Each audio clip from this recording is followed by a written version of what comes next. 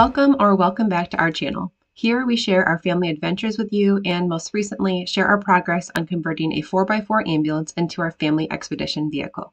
Last week, the ambulance made it back to our house, and in this episode, we'll show you how we're prepping for the cabover and how we struggled but eventually succeeded in removing those dreaded floor cot fasteners. Come climb in. There. Don't cut yourself. That. Woo! There we go, there's the cabover. Wow. So the cabover, we're going to use 1.5 inch square tube, and we're going to put it on top of this, which should give us about an inch gap between the cab and the cabover. So where's the tape measure? The roof will extend right here, straight out. So this is going to be the top of the cabover. There's a kid crying. And then we're currently at 27 inches, so we're going to lose 2 inches to our 2x2. So we're going to have a 25 inch cabover at the top. Laura is saving the children from imminent death if you hear them screaming. This afternoon, I cut the front out, which is a lot more challenging. Oh my gosh, our kids are loud. I need to go help. Okay, take 3.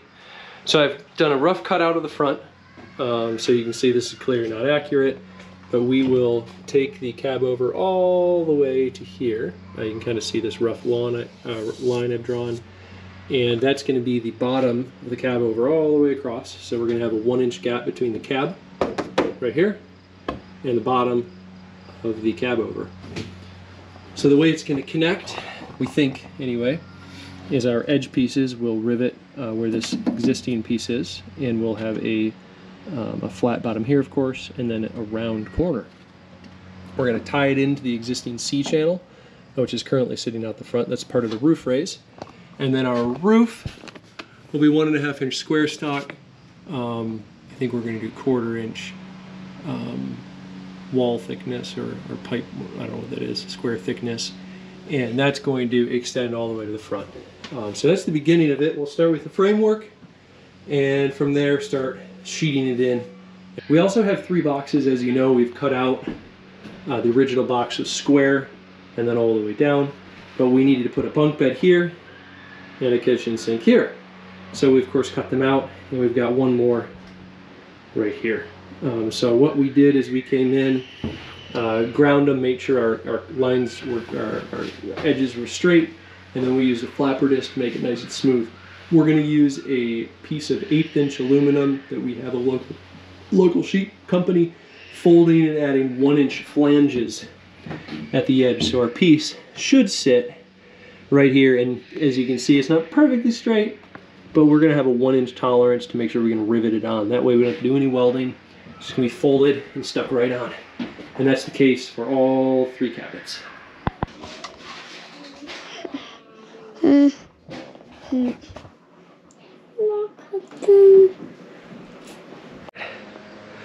I always forget to turn the video on, so we made a little bit of progress.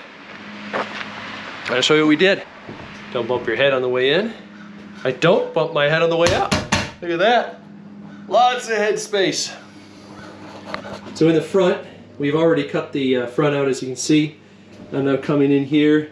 This is going to be the bottom of our cabover. So it's going to be sitting on this line, and we're going to have to put an L bracket all the way across. This, of course, isn't level, so we need to fill that in. So I'm coming in here, cutting this straight across, and then we're going to separate it at this seam right here. I've cut all of these, I don't know what you call those welds, but they welded here.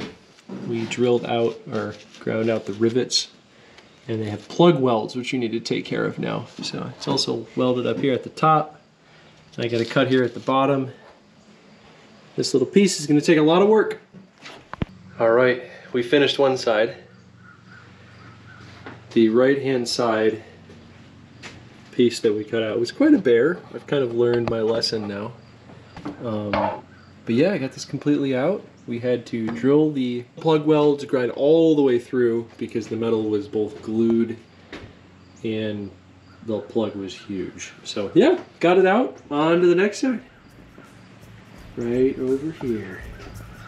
Again, the goal of this is to make this perfectly level all the way across.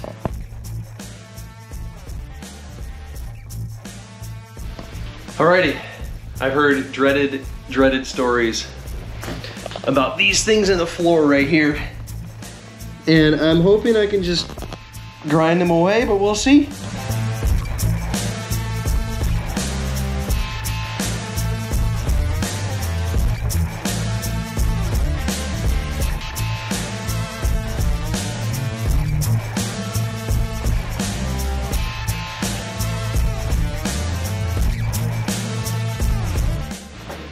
All right, these are very hard to get out. I've ground away the bolt. This mechanism is stuck even without the bolt. This one's loose too. And so I thought, that's strange. And then I went to the back.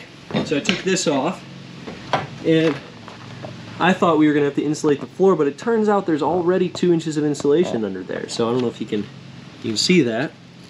But yeah, that is insulated. And so I'm making the decision, should I tear up the floor, which was my intention. So my thought was I was going to pull this rubber up and then leave everything else. But now that I'm looking at this, I kind of want to pull the whole thing up. This is really, I don't know, this super heavy flooring. Lighten the thing up a little bit. This is also really cheap insulation. Like it's just like the fall apart kind. So I'm sure I can increase the R value, but I don't know if I want that much work. So I'm making a decision. We'll see.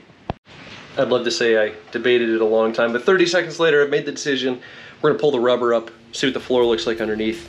And if that allows me to remove these bolts, then pristine. We'll leave it as is.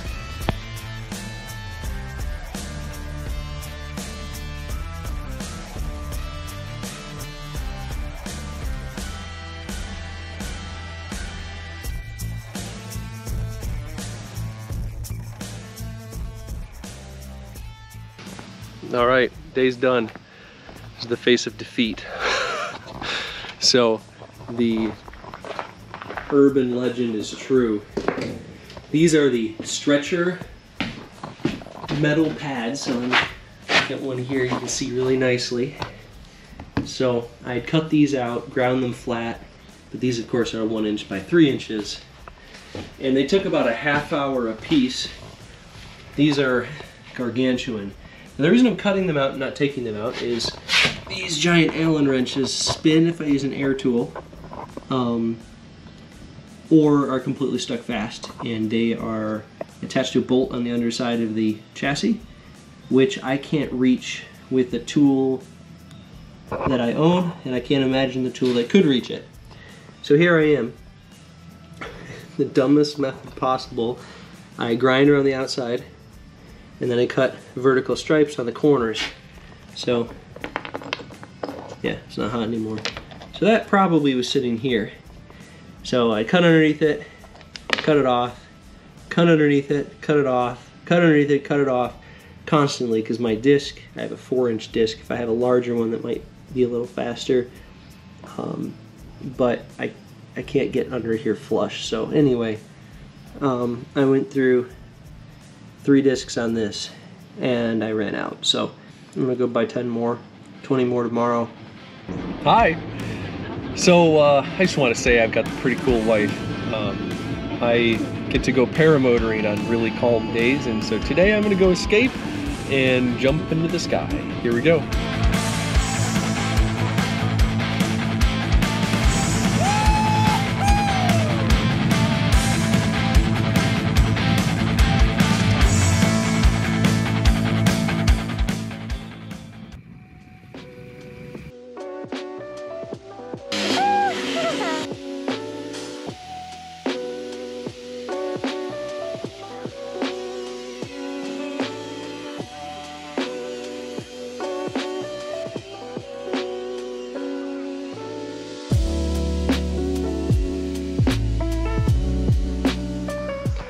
All right, we're doing some decal removal, and because we're painting this with Raptor liner, I'm not terribly worried about scratching the existing coat, so I'm using a straight edge razor blade, and it catches pretty well. Oop, let me push that back out.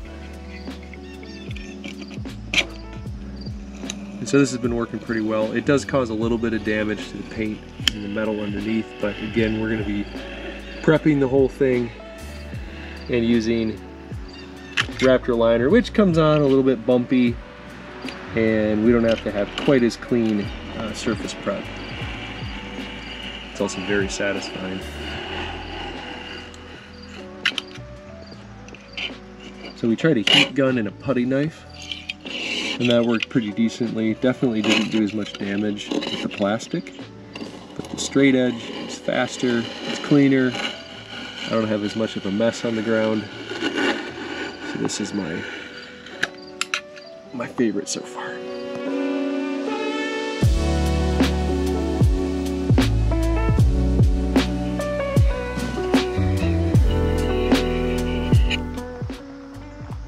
I have all of the stickers off except for the cab. It's off on the rear. Finish the right hand side. Oops! I missed Ultramatic. Let's get rid of that. There. Gone. What can't crabs do? They can't go front or go backwards because they only go this side, this side. Oh, okay. So it's like you're sitting on a crab right now? Yep. Oh. How do they go forward? They don't. Oh, they probably turn sideways, don't they? Yep. But they can go sideways, and then they can go the other sideways, and we can go. But you can't go front or backwards, or you can't get us food.